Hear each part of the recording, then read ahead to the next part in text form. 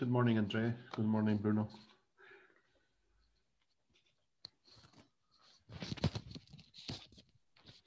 Hello, Mikhail. Okay. Does my sound good here? Good morning. Okay, thank you. Yeah, we can hear you perfectly. Yeah.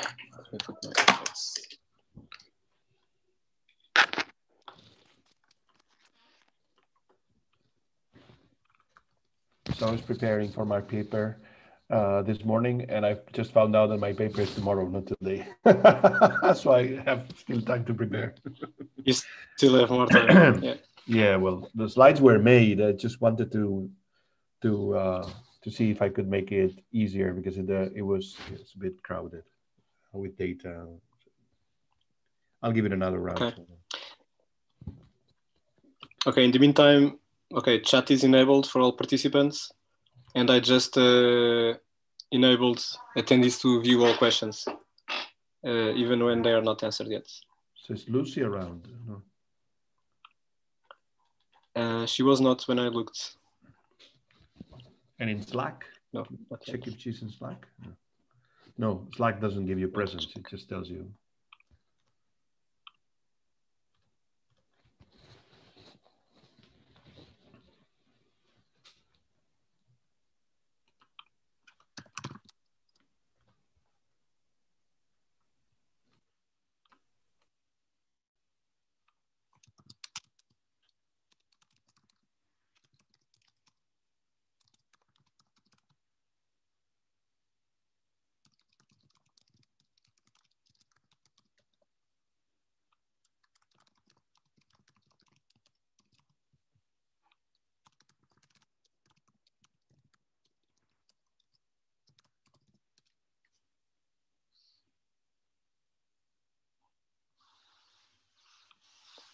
Okay, I just pinged her in Slack.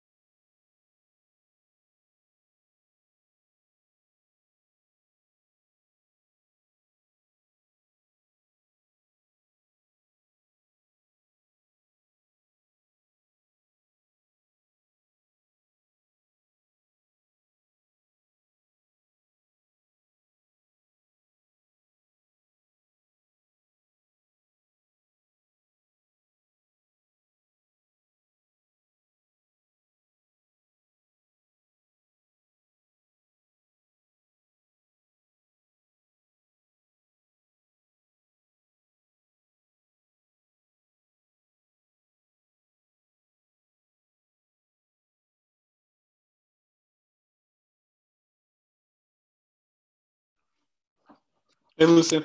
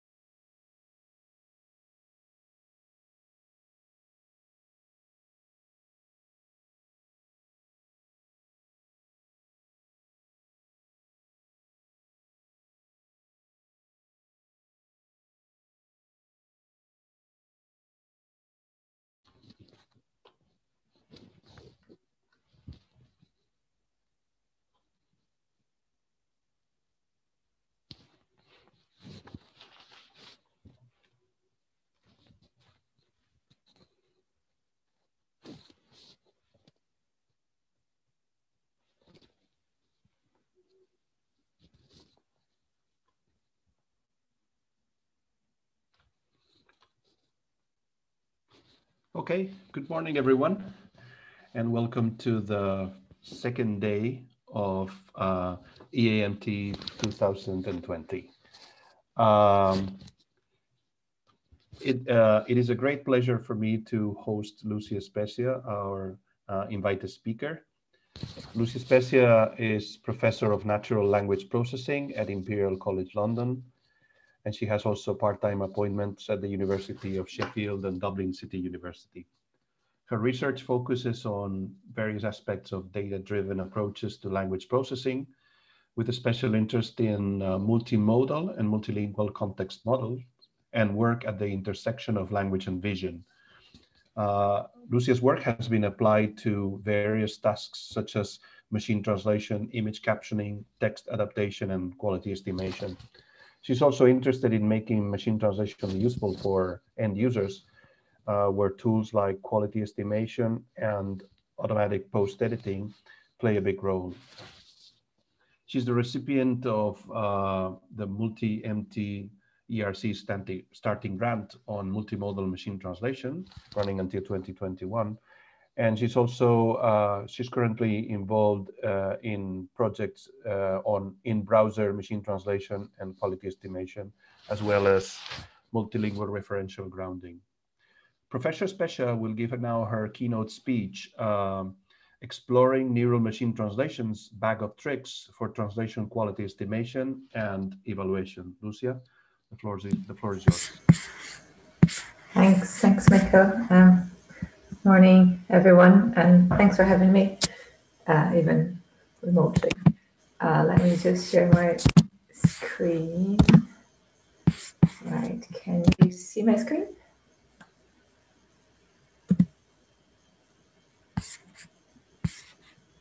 Right, Michael, you're muted, but I'm assuming it's fine. Good. So, so what I wanted to talk about today is a couple of ways in which we can use information that comes from NMT models themselves for quality assessment. And I will basically split this talk in two parts, as you see later, depending on how much time I actually have in the end. So just let's start with some sort of motivation. So we all know that NMT is pretty good, but yet not perfect. And so we still need to evaluate it in different ways. When you're talking about system development or comparison, we normally do it using some test set, which has some human translations as reference. So I'll refer to this as quality evaluation or generally MT evaluation. So this is reference-based evaluation. And for systems in use, when you don't have access to reference, we also need quality estimation, so prediction of quality. And we know that these models that we have nowadays, these transformer-based models, are quite powerful. They're very deep, and they're trained on a lot of data. So the question that we asked ourselves was, can we not take advantage of the models themselves and the information that it produces as tools for evaluation and estimation as well? And this is what this talk is going to be about. And in the first part, I'm going to cover how we explore NMT information for what we call unsupervised and glass box quality estimation. And then in the second part, I'm going to talk about how we use it as a way of generating sort of references, and you see what I mean by that, for quality evaluation. So let's get started with the quality estimation part. And before I actually talk about unsupervised work that we've been doing, just a couple of slides on where we are with quality estimation. We've just completed a round of the WMT shared task on this problem. And so I can give you some very up-to-date results. And this slide basically summarizes sort of the state-of-the-art approach. And there's a number of them that use very similar techniques. I'm just mentioning the two that topped the leaderboard here, so the winning submissions. And what they do is like within many other NLP tasks, they will take some very powerful pre-trained embeddings, contextualized word embeddings in this case, some large version of cross-lingual Roberta. So XMR is one of the tools that allows us to do that. And then they extract some representations for both the source sentence and the target sentence. In this case, is the two sentences are concatenated. The target here is the MT output. And these are passed through this pre-trained embeddings. And then one single, in this case, one single representation, which is the so-called CLS token, is then used with another output layer, which is trained with regression to predict some continuous score. So this is standard in NLP nowadays, and it works fairly well for quality estimation as well. And I'm going to refer to this type of model as black box model, in the sense that it does not use any information from the NMT model that produces translations. It just takes the output translations, the source sentences, and then some quality labels, and builds a model on top of that. And you see later why this is important. And if you look at, this is sort of a summary of the leaderboard, just extract of the systems that outperform the baseline. All of the systems are basically trained on the same data, or we also had some unsupervised submissions, which are here. But regardless of that, this is shared task data, so they're all very comparable. And there's a number of language pairs here, as you see, and a variant at the very end, which is the multilingual, which is basically just the average prediction for all of the languages. And the two winning submissions, like I said, are the ones that use this powerful pre-trained embeddings. And they basically almost double the performance of the baseline, which is also a neural model, where follows a sort of a similar architecture, but the initial part, which is this embedding representations, is not trained on a very large data set, but rather on the same data as that was used to train the NMT model.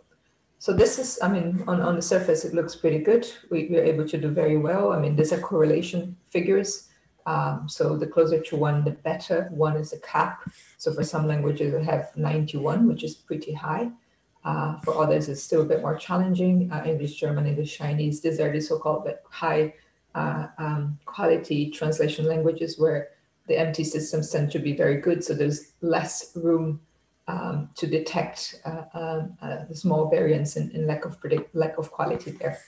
I'll come back to these results later, but this was just to show you sort of where we are, and to introduce sort of the caveat in this very powerful quality estimation models, which is sorry, the fact that these models are very heavy, resource intensive, and generally slow, especially if you're doing CPU prediction. So the ones that I talked about have about almost 600 million parameters.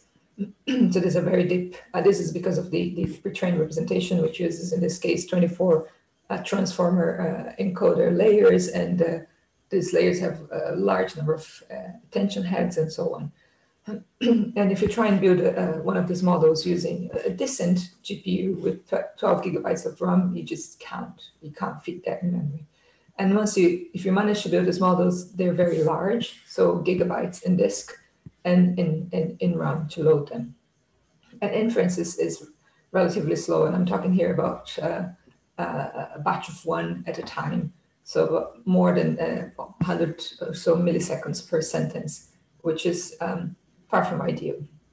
And the fact that they're supervised, which is sort of an orthogonal caveat here, but it still is, means that they need quality label data in principle for each language and domain. And I put a question mark here because I'm going to show some zero-shot results later that may indicate that this is not necessarily the case.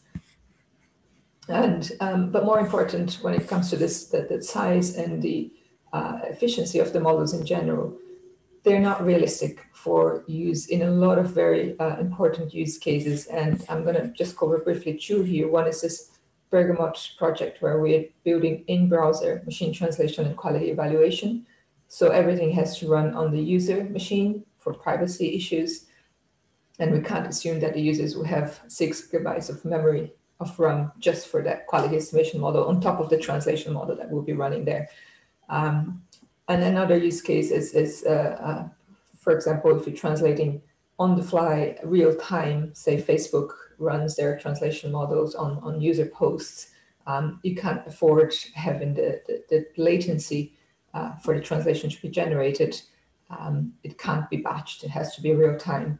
Plus, you have hundreds of languages and language combinations, so you can't really, even if you have machines to host all of these models, it does become a problem in terms of the time to compute predictions. So based on this sort of deficiencies or limitations of this well-performing yet limited models, we came up with this idea of trying to model this, the quality estimation task as on the one hand, what we call glass box, which means we are using NMT information itself rather than this pre-trained representations. And then on the other hand, with unsupervised, with this idea of unsupervised learning, where we don't assume that we have labeled data. And later on, I'm going to talk about variants of this, where we do use labeled data, but we still rely on the NMT model only as a predictor. So let's start with the most extreme end of the spectrum, which is there's no labels and we don't use the actual text that is produced, the translations or the source text. We just use some information that comes from the NMT model. Before I introduce that, just a few words on the data that we use, because this is also quite new. So this is data that we collected for the WMT 2020 quality estimation task, but it's also been used by in a number of other papers. So this is Wikipedia data. We used NMT models that are very state-of-the-art to generate translations. We released the models as well as part of the task. We cover 7 language pairs, including low resource, mid resource, and high resource. We annotate these translations with sort of a variant of direct assessment, so 0 to 100 scores. And we also, for a subset of the data, we also have post-editing. And it's quite sizable, 10,000 sentences per language pair. So altogether is the largest data that we've collected of this type. And it's interesting just to talk about the distribution of direct assessment and HDR scores in this data, because it's quite different for different language pairs. You see for Romania, which was a sort of one of the best performing one, you have a nice, and for Estonian, you have sort of a nice spread over different quality labels. Whereas for German, most of it is quite high quality. So towards the end, Chinese is also high quality, and you have a bit of everything. So different language, not only in terms of language families, but also coverage in terms of resources and quality of the translations. Right, and a lot of the experiments that I'm going to show here, actually all of the experiments use this data. So let me get started with the unsupervised glass box quality estimation. So like I said before, the idea here is to use the NMT itself as a way of providing quality indicators. And this has several advantages. Number one is that if you're doing this at the sentence level, we in principle don't need any label data unless you need to set up like a threshold for good, bad quality, then we might need some label data. In principle, it's also like language and domain agnostic, and I'll show some evidence of that later. And you don't need any additional resources, both in terms of data and computation. So there is no additional prediction that is to be made. And the types of information that we explore from the NMT model can vary. And I'm going to cover 2 of them in the paper, which we published in Tackle. We also talk about attention weights as a way of as a proxy for quality, but that doesn't perform very well. So I'm going to talk about very simple output probability distribution indicators, and then indicators that try and model the uncertainty of the NMT model. So as sort of underlying model, it's not too important the details. We just assume some sequence-to-sequence probabilistic NMT model. We used transformers for that, but again, because we as long as it's a probabilistic model and you get a distribution for every token that is produced, that's all we care about. And given that we have this probability distribution as output, the simplest thing that we can do and use as a proxy for quality is sort of if you want the confidence of the NMT model on every token that it outputs. So this is what we refer to this as just the log probability of the predicted tokens. We're doing this at the sentence level. So all we're doing here is averaging the probability for the tokens over the entire sentence. So it's a sequence as output. And that is just saying if the system is confident in predicting the token that it has predicted with a high probability, then we assume that this is a high quality prediction. And here we're only looking at the top prediction for this particular indicator, which has been shown in previous work is not sort of ideal because NMT models, as other neural models, can be overconfident. And in that they might be very certain that a certain word is the most likely word, but it's still the incorrect word. But this is sort of a baseline that we use. A slightly better variant of that is to actually look at the entropy of the probability distribution that is produced. So not only the top probability, but the distribution over the entire vocabulary. So here we're basically averaging for all of the tokens, but also for all of the tokens in the sentence, but also for all of the tokens in the vocabulary. And the idea here is that if most of the probability mass is concentrated on a few of the vocabulary words, then the target word that is generated is likely to be correct. Meaning if it's not a very flat distribution, then basically we have a little bit more information on that. And finally, we also look at the actual tokens that are produced as the output, not just the number of the probability of the token, but the tokens themselves. And this, the idea here is basically we're looking at the sequence of tokens here, and it's to try and model the fact that in some cases you have the same overall distribution. For example, if you only have 2 tokens here, you could have a distribution of 0, 1 and 0, 9 versus half and half.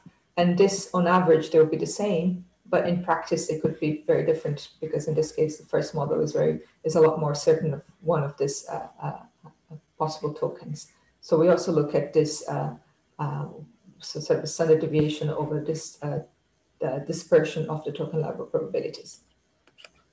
And these are all things that come entirely as a byproduct of the NMT model. We don't have to do anything other than capture this, either the actual probability or the distribution of the probabilities, and then maybe do some simple computations on top of that. So this is sort of, again, correlation on those same language pairs that I showed before.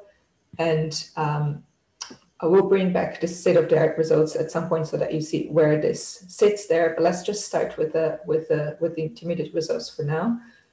So the top one here is our sort of baseline. If we only look at the probability of the produced token, the top token by the NMT model, and the numbers show that it takes us some way. It's not close to 0. For some languages it seems to be quite high enough on first inspection at least. And then there is a bit of it's not a very clear trend on which of these indicators perform better. And this is perhaps to do with how well trained the NMT model is. So for the low resource languages, clearly the only looking at the top prediction here doesn't do very well. And this is probably because it's not trained well enough, because there isn't a lot of data for these languages, Sinhala and Nepalese. For the high resource languages, it could be overtrained. So the predictions are a bit overconfident because it's a bit maybe overfit. Whereas for the mid-resource languages, it seems to work well enough. So in other words, the actual the performance will also depend on the training of the NMT models. And for those who know a bit about model calibration, this is also related to how well calibrated these models will be, which is often a consequence of the amount of training data and how well trained the model is. But overall, this indicates that the simple NMT information might not be sufficient. And more specifically, that it might not be capturing the actual true confidence of the predictions. We'll actually distinguish this idea of confidence and certainty. And the model, like I said before, could be very confident and still produce bad translations. So what we did next is to actually look at ways of capturing this uncertainty in slightly more principled ways. And I'm going to introduce this sort of the idea of uncertainty and why it relates to quality a bit better. So the idea is that if the model is very certain on the prediction, it's because the prediction is good.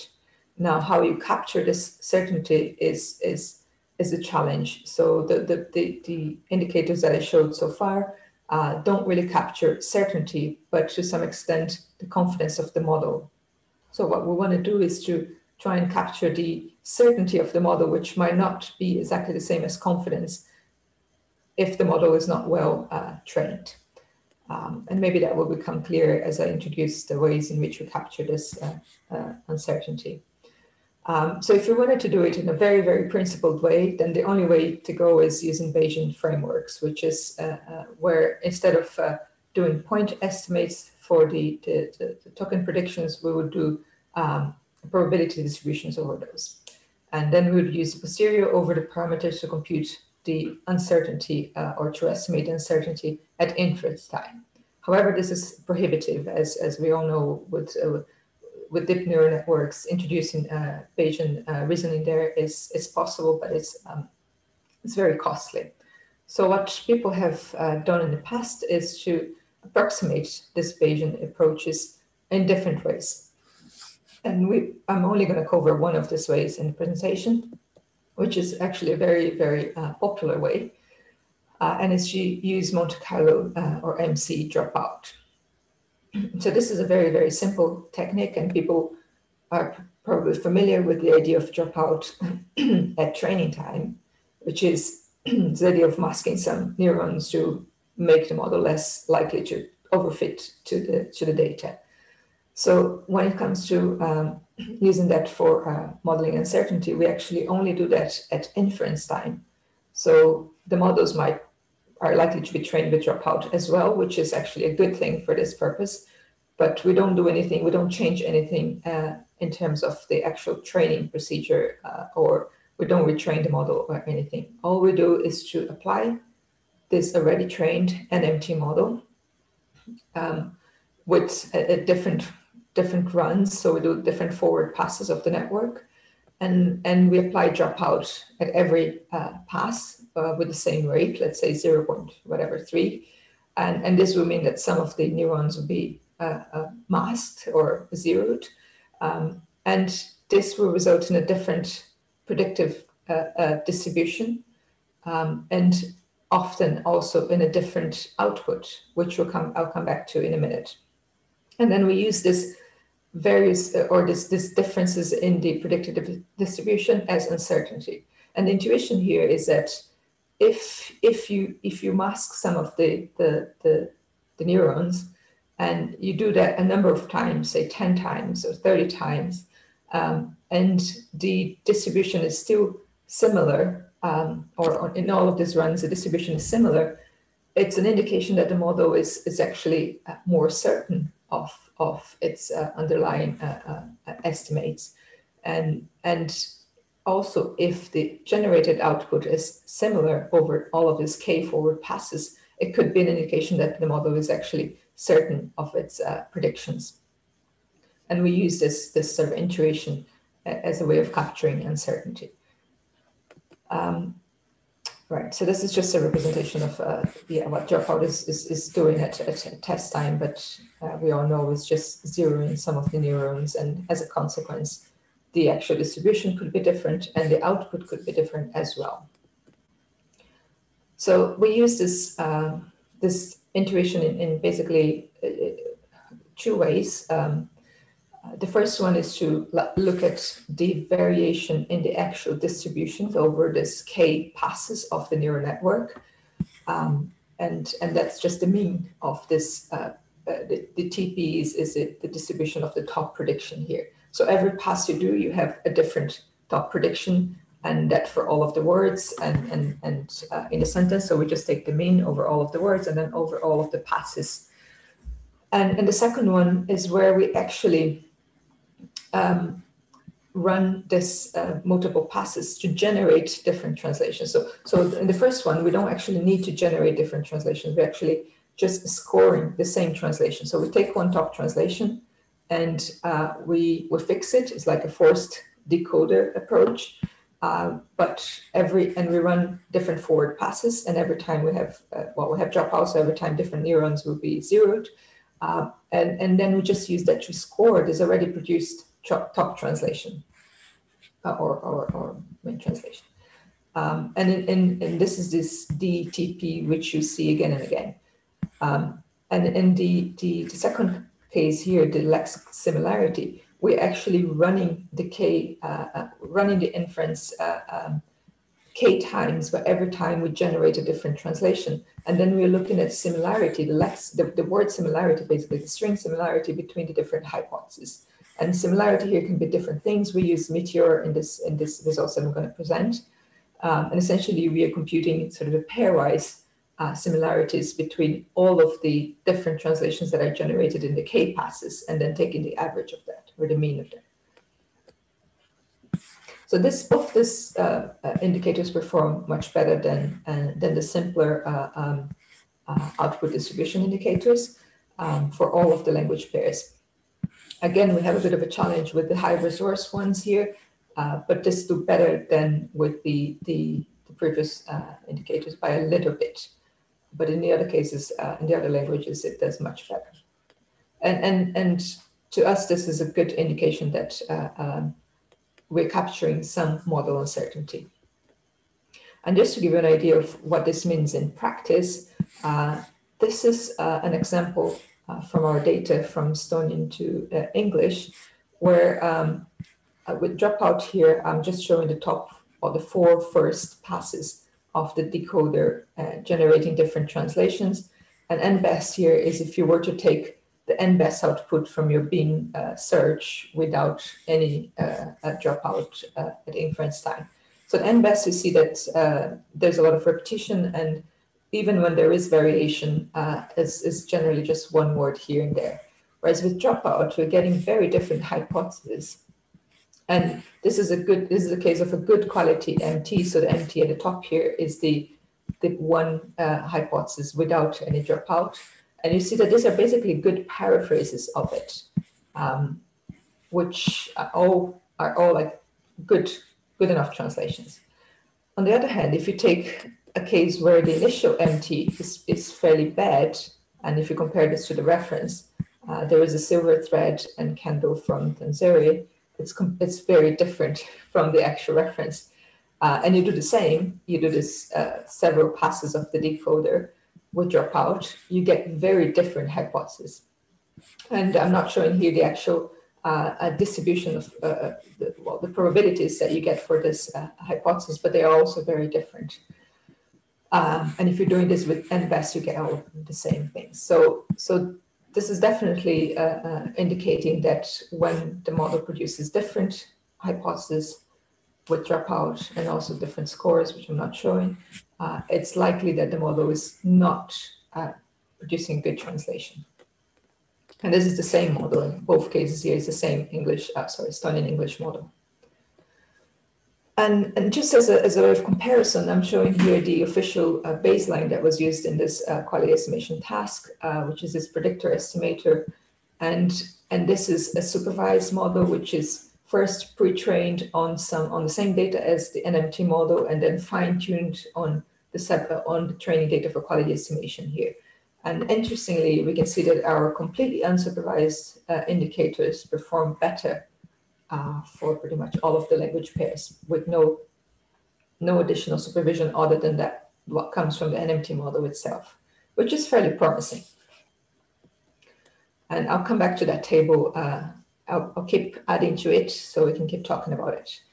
So these results, which are promising, essentially led us to think, okay, how can we improve them? And one possible way to improve that is to add some supervision, but still not go into this complex, heavy, expensive neural models. So this is what I'm calling supervised glass box quality estimation. So glass box in the sense that it's still using NMT information, supervised in the sense that we're using labels, but again, not using any other neural model here. And that would help us to improve models, but also if we needed to find a decision boundary, if we needed to decide at both sentence or even word level on whether a prediction represents a good or bad translation, we'll need to threshold this indicator somehow. And then finally, because these indicators seem to be giving us different information, so why not combine them? And if you combine them, you need to learn weights for these indicators somehow. So this is what we did. We used some very simple regressors. In this case, the results are with the random forest regression, but you could use pretty much anything here. It doesn't really matter that much because we're combining a handful of, I don't know, 30 or so indicators, and the model doesn't need to be complex for that. This also includes this bit that I didn't cover, which is the some information on the attention weights. And if you want, you can ask me later about it. So this is the final row in this table. And as you can see, it outperforms anything that was out there in terms of both unsupervised and supervised models, and by a large margin in some cases. And still, it's a very light model. Now, if we go back to the big table that I showed in the beginning and just add here at the bottom the best performing system at the WMT task, which is a supervised heavyweight neuro model, there's still a significant gap between them. And also I should note that this supervised model does a lot of ensembling as well, which obviously adds to the cost of quality prediction here. So for some languages, the gap is larger, like for the tricky ones, the high resource ones, the gap is not as big as for the other ones. And so there's still a way to go, and there's some work that we've been doing on trying to bridge this gap. But I think this GB regression here, which is an extremely simple model, which is only taking NMT information and then sort of combining that through some supervision, is very good. And what I'll show later is that the amount of supervision can be very small. And before I do that, just a little bit more details on how heavy the models are. I mentioned that in the beginning, but this is a slightly more detailed comparison. And what I wanted to show here is that the size of the pre-trained representation matters a lot in performance. Not only it makes the model bigger, so all of the results that I've been showing are with the Roberta Large, which is this XLMR model, and very, very large models, loads of parameters. Performance is pretty good. This is without ensembling. But if you compare some of the slightly smaller versions of that, which are still very big, such as Roberta Bayes, you see that the score that we're getting with this GB regression is actually better than that. So what's making a difference in this high-performing quality estimation models is really the size of the pre-trained representation and the assembly that's put on top, which I'm not too interested in. Right, so let me just talk a little bit about amount of training data, because like I said, this new MLQE data set has, we use 7,000 samples for training. But then the obvious question is, do we need all of that, especially if we're going for this lightweight regression models? So we plot learning curves for both the best WMT model and this regression model, and they behave quite similarly. English, German is an exception here, as it is for pretty much everything that we tried, and I can talk more about why this is the case. It's mostly a data issue than a language issue. But essentially, with 30 to 50% of the data, you get 100% of the performance, and in some cases, even with about 20%, it's enough for both types of models. So it's also promising, because if you get maybe then 1,000 samples annotated per language pair, that is enough. Another thing that we did, which I find quite interesting, is to look at how these different models, the heavy black box models versus the glass box one, perform when you have no information about a specific language. So the zero shot cases. And for that, we did various experiments where we train on a specific language pair and we test on all of the others. And the diagonal here would be the actual train and test on the same language pair, so that you would expect the best possible performance. And the other cells are showing either increase or decrease in performance in absolute terms here. So as you can see, for example, this is the black box one. For English Chinese, if you train and test in that language, you get the best correlation. If you train for Chinese and you test in Romanian, you get almost close to zero correlation compared to training in Romania and testing in Romania. So you would expect that to happen. performance to decrease in most cases. And this is certainly the case with the black box models because they're using language-specific information. Remember, they're taking these pre-trained embeddings and then doing something with the word embeddings that comes, the sentence representation that comes from the word embeddings from this pre-trained representation. So we would expect that to happen. However, if we look at the GB regression models, we see that this is less so the case. And as you remember, let's just look at the same language pair here. So English-Chinese tested on English-Chinese, very similar performance. So we had 47, here's 44. And tested in any of the other languages, the decrease is much, much lower. So we don't get a lot of drop in performance in the zero-shot cases. And in some cases, actually, you get an increase. And again, this is the outlier English-German here. But the bottom line is that these glass box models tend to be more language independent, which is a big plus if you're building multilingual models. And in the paper that we published here, we also have a version where we basically train on all languages together and then test in each of these languages. So we have a multilingual model, and the performance is the trend is the same here. So this is good for glass box indicators. Right, let me just wrap up this part. The second part is shorter. Don't worry, I don't have 65 slides.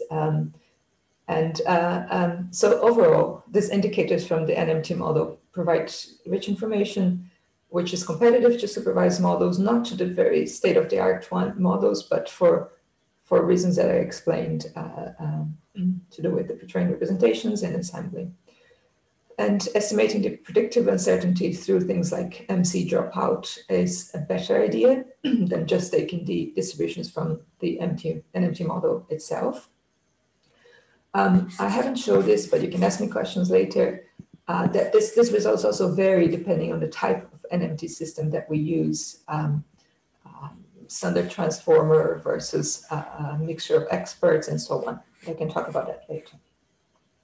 And even though the results are behind the heavy supervised approach, we should look at this from the perspective of also applying these models in practice, and they're simple, light, and cheap. And if you add a bit of supervision in the glass box supervised approaches, then you get a good compromise between cost of building a model through some supervision and the efficiency of this model. So let me now talk about the second part of the presentation, which is how can we use NMT models also to help with reference-based evaluation. And I'm going to start in the same way as I did with quality estimation, which is introducing sort of state-of-the-art in this area. So as we all know, with reference-based evaluation, what we do is we get the MT output, we compare it to a reference or human translation using some similarity metric. There's hundreds of these metrics. There's a nice survey if you're interested. And the state-of-the-art, if we have to pick one metric, would be a metric that relies, again, on pre-trained embeddings. BERT score is a good example. It performs really well for translation and many other language generation tasks. And it's extremely simple. So all of the criticisms that other metrics that try to replace flu had, BERT score to a large extent addresses them. The only constraint is that you need to have this good pre-trained representations for the languages that or the target language that you are evaluating. But we have that for a lot of languages nowadays. So this is a standard procedure. We also know, and there have been a number of papers showing that there are issues of comparing the MT output to references, especially if it's one single reference. There's a so-called reference bias problem. We know that there are multiple possible translations that the system could produce, and expecting that it will match one or even a couple of references is maybe not realistic. And as a consequence, the metrics can harshly penalize correct MT output. And in some cases, reference can be wrong. And we've seen that over and over again. So there's been some work on trying to address that by proposing metrics that will relax the match in different ways. For example, with synonyms, we're looking at character level matching, or looking at embedding level matching instead of string matching. But that's what we claim, and what we show a bit later is that this is still not enough. Another possible direction to address this problem, the reference bias problem, is to use multiple references. And there has been a lot of work showing that pretty much any metric will benefit from it. However, it's expensive to compute that. And there's some old work where one used EAMT systems to produce different references, which is a possible direction, but then you need multiple EAMT systems. And then you have to think about whether the additional EAMT systems are better than yours, or if they're worse, then it shouldn't work as reference. So this doesn't work so well in practice. So what we proposed, which is extremely simple, and it was actually a byproduct of the first part of the work, which we just came up with by observing how good paraphrases the NMT model was generating, is this idea of, instead of multiple references, looking at multiple hypotheses evaluation. So we're sort of flipping the interpretation of the problem. So instead of the original way, which would be, let's get as many references as possible, sort of more costly way, by let's just stick to the one reference that we have and produce multiple MT outputs using the same technique that I mentioned before, which I'll come back to, and use this not as pseudo reference, but as a way of, again, trying to understand how certain the MT model is of the translations it produced. So let's look at how we do that. And there's basically three steps. One is, how do we generate this multiple hypothesis? The second is, what do we compare in this evaluation? We have the MT, so we have the MT output, we have the reference, and we have all of these hypotheses. What are we comparing against what? And the third is, how are we comparing it? What's the similarity function? So let's look at these three items. So the first one is exactly the same thing as I mentioned before. So we use this MC dropout. So there's multiple passes of the decoder with a dropout rate, and we get different hypotheses as a consequence. And we can do that in our experiments. We did it 30 times. If you do it 10 times, it's the same. We did that afterwards, and we observed that it's the same. And the hypothesis is the same as we had before, but now in the context of reference-based evaluation. So this is just what we expect is that with a bad MT output, you would get the output that you want to evaluate. So there's always one main MT output, which is this green triangle here. You have the reference. So if it's a bad MT output, it's far, but also the hypothesis will be far from this MT output. So every pass would generate a very different hypothesis, and there's also far from the reference. Whereas with a good MT output, it might be different from the reference, so it's still quite far from the red dot there. But I have a number of alternatives which are very close to it, generated by the same NMT model. And this is, I'm going to go back to the same example as I had before. This is exactly as what we observe when you look at the data.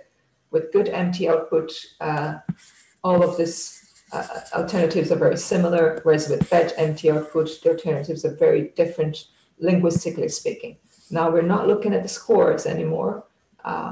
We have some exploration in the paper where we did look at the scores, but in this case, we're just looking at the actual generated outputs. So, so we generate outputs with dropout, and then what do we compare? So we tried a number of approaches here, and I'm just going to talk about 3 of them. In 2 of them, we still use the reference, so the original reference, and in another one, we don't. So let's start with the first one, which is the idea of comparing the multiple hypotheses against the reference. And by hype here, I mean all of the different things that I get with the different passes of the decoder. And by MT, I mean the original MT output that I want to score. and reference is the one reference. So what we're doing is just basically taking the average between the similarity between the reference and the MT output, and the similarity between the reference and every single hypothesis. So we have multiple of this. And this helps us capture possible translation variations. The second approach, we are comparing the hypothesis against the MT, not against the reference. So we still have MT and reference. So this is sort of the standard. If you were to do standard evaluation, the second component here would be all we have. But we're also comparing the variance or analyzing the variance between the different hypotheses generated by the MT system. And then taking the average of that. And then finally, we also test a case where let's get rid of the reference. So this becomes reference-less evaluation. And all we do is compare the different hypotheses that are generated by the MT system, including the main hypothesis, so the MT here, and the various ones that we get with the K-passes of the network. And so we're just doing pairwise comparisons here. And as similarity metric, so I have this sim in all of the cases as similarity metric. Again, we try different metrics. I'm going to show results with 3 of them. So our favorite sentence level blue, Meteor, which is already a relaxed sort of a matching metric. And then finally, the state-of-the-art BERT score.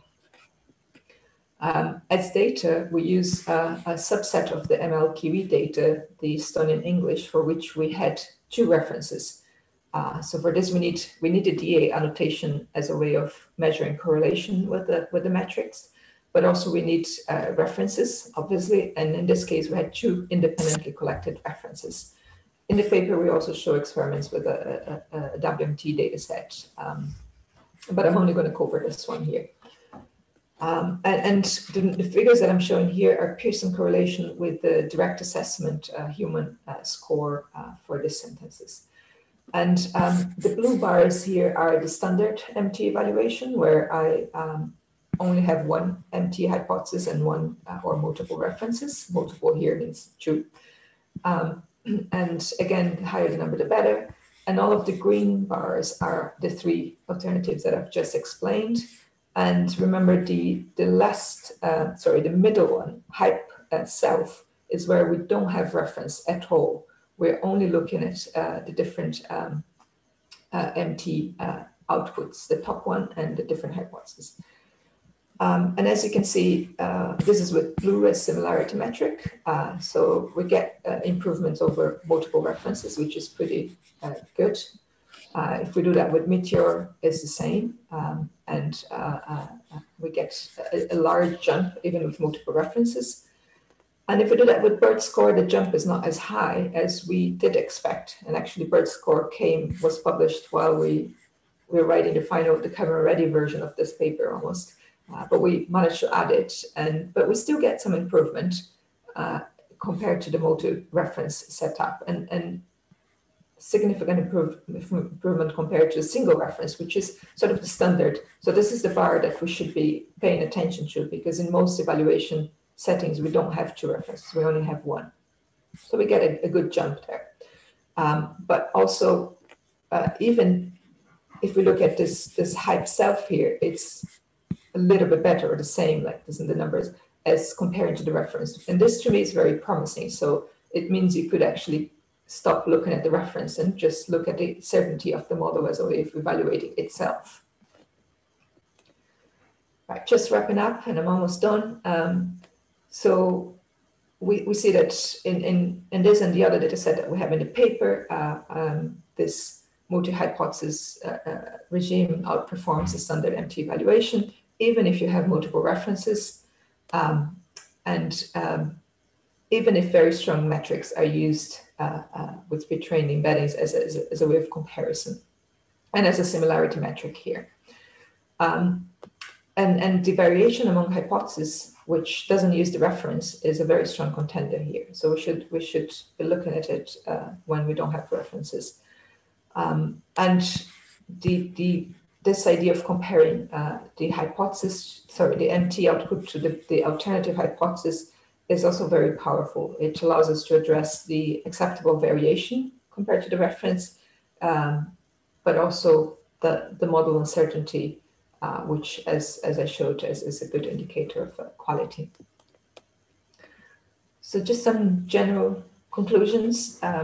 So overall, I think I hope you're convinced with this two sort of lines of work that NMT predictive uncertainty through approximations such as dropout are very useful for different tasks, and we get that information sort of for free. And now I know there'll be the questions, yeah, but you still need to do multiple forward passes of the decoder, but that can be quite cheap, especially if you're just doing that for scoring the translation rather than generating translations, in comparison with training a different model on top of that, or with collecting multiple references for evaluation.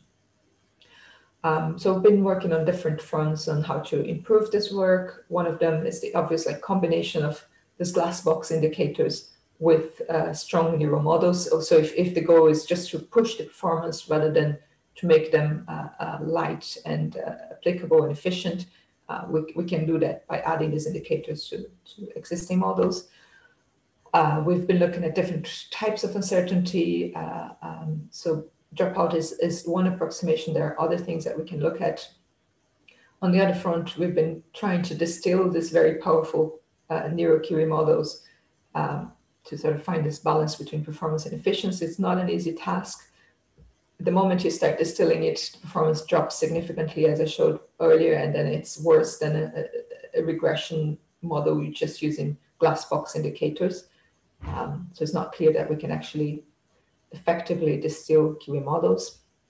Been working on applying this for word level prediction as well, which is a little bit more challenging, because when you average this predictive uncertainty over sentences, it's more meaningful than when you look at specific tokens. And finally, on whether, still a big question that we're trying to answer with this Bergamot project is how and whether these predictions actually help end users in practice, and in this case, is end users for gisting purposes rather than post-editing purposes. That's it. Thank you for listening. Thank you very much, Lucia. This left about 5 minutes for questions. We already have one. So there's a question says, you mentioned that NMT produces a good variety of translation hypotheses. Did you do some special trick to get more diverse translations, or does it just come out like this, like dropout in inference decoding? We haven't done anything different. This is just a standard transformer model trained with the usual procedure. This is a fair sake model. We have played with different NMT models where you might expect to get more variance in the predictions, but this is not the results that I presented here. So in principle, no, you don't have to do anything other than masking some of these neurons at inference time to get this paraphrases. Okay, so while other questions come up, I had a question about the value of K that you use when you do dropout repeats. Mm-hmm. What's the value of K you use, or what's I don't remember. I probably so in the paper we actually use 30, which seems quite high, but then we did some ablation afterwards, and we get the same results with 10. So if you do 10 forward passes, it's enough. So basically 10 inference passes gives you this. Would you give you results similar to the ones you showed? Yes. Yeah. Okay. Which also means with 10 hypotheses, you'd get enough to replace a reference in many cases. Mm-hmm. Okay, I'm not getting any more questions. Please go to the Q&A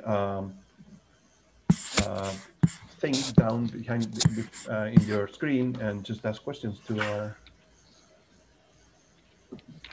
In the meantime, could you clarify the difference that you showed in the beginning between certainty and confidence? Because they're basically two different things, and I mean, it kind of makes sense in real life too. Yeah, I mean, and then this is, this is where the trick is, like, how do you actually capture certainty versus confidence? And there's in our paper we mentioned a bunch of directions, and people have looked at this for MT, but also for other problems. And yeah, when normally when you talk about certainty, you're talking about Bayesian inference approaches or some approximation of this, and there isn't a good way. I mean, with NMT especially, there isn't a good way of capturing that yet, and that's why you have this various approximations for that. But I think, yeah, if you're able to really have predictions over distributions rather than over point estimates, this would give you very useful information for various things, not just on the quality, but on improving the models themselves. So if you had that, then you would have a very well calibrated NMT model, which then potentially would mean that translations would be a lot better, but also the actual predicted the probabilities that are predicted would be a lot more meaningful. You could use them as quality predictors directly, but that is hard to implement. So yeah, I mean, we got some late coming questions now for you. Yeah. Let's see if we can take one. There was one by Marta Barnitska. She says, it's a question about studying the utility of quality estimation predictions in practice. And she asks, shall that study aim at determining if machine translation can be used as is, or at assessing its usability for post-editor? Sorry, was the question on whether there is a study, or? Yeah, you have this in the last slide. You had like, all right, yeah. So in our case, currently our interest is on end users who are using translations more for gisting purposes. So the quality predictions would be either word level or sentence level as a way of sort of alerting them to potentially incorrect translations. This could be in the sort of in-browser translation setting where, say, you're running your local translation model or on some data that you received by email or the language that you don't speak, or you're actually producing a translation that you want to send. But the setting doesn't assume that the standard sort of post-editing setting, but rather more of a gisting use case. Same with say producing translations on Facebook for end users who might not read the source sentence. So it'd be the case of highlighting either words or given a sort of a score for different sentences or color coding. And this is something that colleagues in the Bergamot project are now studying. So there's some initial results there in this use case of in-browser translation are that if you do it at the word level, it's more useful, it's more informative, but obviously the predictions have to be good enough. So we've done that with code predictions, not with system output predictions. And in that case, word level seems to be the preferred way that users have to and that they find useful. I'm sorry, we'll have to end it up here. I'm sorry because we had questions from Fabio and Dragos and Miguel and Laura. I'm sure you will be able to reach Lucia in some way through Slack and ask the questions there, because we're eating into our poster session. So thank you very much, everyone. It was a very nice talk, and I'm sorry that we couldn't take all the questions. So we end this session, and remember that you have another link now for the poster session that should have started already. Thank you very much.